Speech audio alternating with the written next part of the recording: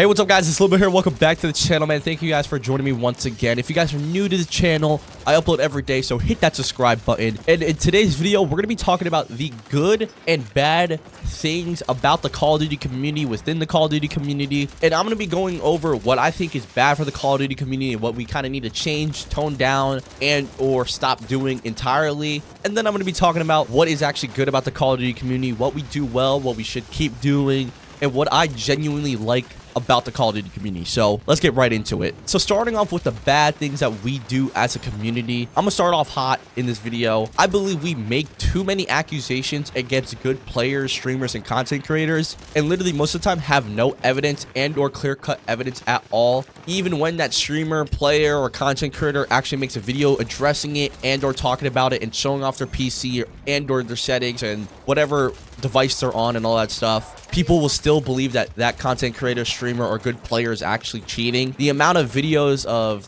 people being accused and all that stuff, when it's clear today when they don't cheat, they're just better than 99.9% of us. And the amount of tweets, videos, and things that I've seen on Reddit, Twitter, YouTube, and all that stuff about good players, good streamers, good content creators cheating and or reverse boosting and all that stuff when they clearly don't, is just absolutely insane. I feel like a group of the community literally follows whatever someone says and never does their own research, and they just stick with that accusation until the end of time, right? And even when someone exposes themselves and, you know, says the entire truth, say that they're not cheating and give good proof and counterpoints to whatever someone said about them cheating and all that stuff, I still feel like that group still believes that that person's full on cheating or hacking. I'm gonna put it in this perspective. Imagine I made an accusation about you with no evidence and or little evidence, and I have a group of people just attacking you on the daily and or just like spreading these accusations to people that watch you and all that stuff. Like, it's just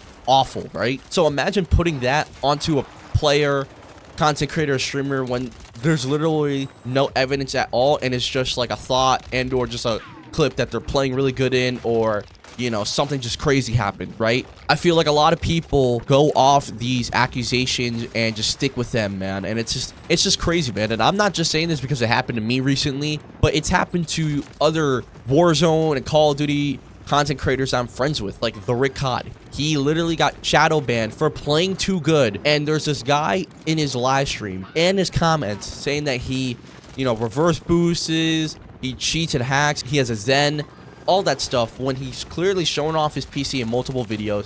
He's clearly shown his screen 99.9% of the time, and he's shown his stats. And it's just ridiculous that small to big creators, bad to good players, are getting accused and people just stick with it. Like, we need to either tone it down, do more research on that player, content creator, or streamer, and or just block the person that you think is cheating so you don't match up with them in game. I just truly believe as a community, when we literally think someone is cheating and or we hear an absolute crazy accusation, we don't do any research and we just attack the person, and then come to find out they don't cheat. Like Shifty, who just won the $1 million Warzone tournament with him and his trio. A small group of people actually still thinking that he cheated, and he brought his own PC to Dubai or wherever the place was, right? I don't really know, but like, it's a LAN tournament. They were provided their PCs and all that stuff. Why would they install hacks and all that stuff, man?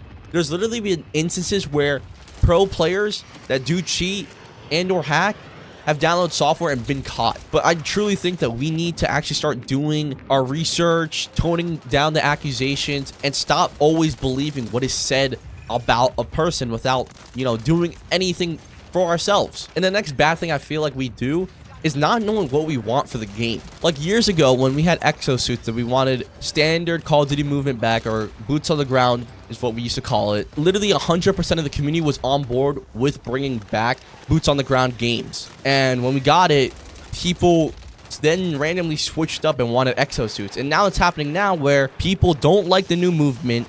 They either want exosuits or no movement at all. When for the last 4 years, 5 years, whatever you want to call it, we've had this movement and people literally wanted it back over a year ago with Modern Warfare 2 being released. There's just so many people that argue on Twitter, Reddit, and YouTube about, you know, if supply drops should be back, if store bundles should be a thing anymore and all that stuff. I saw a thread about 10 tweets long explaining why we should not have tax sprint and or omni movement in Call of Duty. What the f? I don't know what that guy was on, but it was the dumbest thread ever, and he got so much backlash for it that he deleted it, right? I've seen Reddit posts talking about if supply drops should come back, which is absolutely ridiculous. I'd rather get something that's guaranteed that's $20 than gamble away $5 every time trying to get an item that's good and or looks cool. And like, just not knowing what we want as a community really does not help the devs and or Activision at all to develop their next game, to make a change or put in something new to fix a problem. I remember when Modern Warfare 3 fully came out last year and people found out they didn't have quick fix. They were complaining about not having it and they wanted it back. And a couple seasons go by, they finally add it in and people switch up on it and they're like, it's too OP, removed from the game. For example, the Kar 98K. I know it's overpowered. I've made statements talking about it and stuff. I know it's overpowered. I've literally made comments on other YouTubers' videos talking about it, people debating with me, discussing it with me, agreeing with me, disagreeing with me. We all know the Kar 98K is OP, but what did y'all expect from a new weapon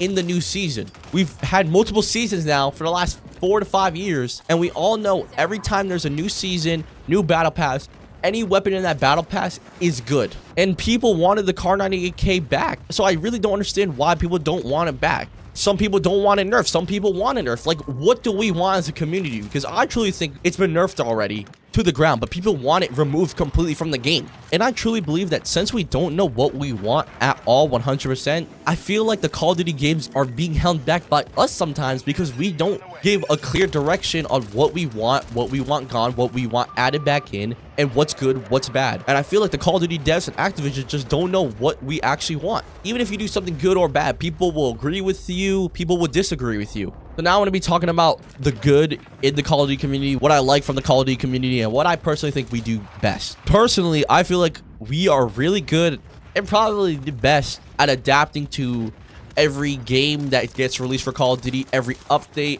every change, anything that's new and added to the game. Because, dude, look at it from this way. Every Wednesday, there's a content update, or every 2 weeks, whatever it is, they add something new, they change something, and within minutes to a couple hours, people already know the new meta, the new best attachments for that weapon, whether or not to use it or not. Like we literally have websites, people, YouTubers, streamers that literally see what's the best setting, attachment, weapon, change, and all that stuff, what was good, what was bad about it, and it's literally within minutes to hours, dude. And our ability to adapt to the movement, the gameplay changes, the look of the game, settings, all that stuff. It's just absolutely insane how good we can actually adapt to things. Another good thing that we do is how we support real creators and what we do to people who cheat. So start off with how we support real creators. And what I mean by real content creators, streamers, and all that stuff is people that don't cheat, people that don't 2-box and or hack, reverse boost, and or fake their content, right? Like, we show our support loud and proud, and we're like ride or dies with some YouTubers. Like, for the majority of the community, every time we find our favorite creator or streamer and or player, we support them till the very end, and I fuck with that heavy, dude. And then moving on to what we do to people who fake content, who cheat, and all that stuff, we honestly just fuck them over, dude. I'm not gonna lie. Literally, there's been so many creators or streamers that have been exposed for cheating, hacking, and faking content to the point where they can't even make money and or be whatever they were trying to be anymore. Like, recently there was some guy that was faking to be this esports, and he was actually hacking, and he was really bad. He got exposed. He got PC checked. They got exposed, and literally everyone, there were more comments talking negatively about him than there were retweets and likes, bro. When we find out a content creator, a player, and a streamer, a pro player is cheating, hacking, reverse boosting, faking content, dude, we show them hell, dude. It's just really crazy to me how much a community can do to someone that is just bad for the community and it's known. We make them go away, dude. And or we just stop watching them entirely, man, and not support them. Because, dude, I'm telling you right now, a majority of people who fake their content, who reverse boost and all that stuff on YouTube, compared to people that we actually like and know are real content creators. And I just love how we are so real about who we support, and we keep that same energy with how we dislike a streamer, content creator, or pro player when they're caught doing something bad and or looked down upon. So yeah, those are the good and the bad with the Call of Duty community, man. Let me know what you guys think are good and or bad about the Call of Duty community. I'd love to hear your opinion. But yeah, it's been your boy Limbo, guys, and I love y'all. Peace.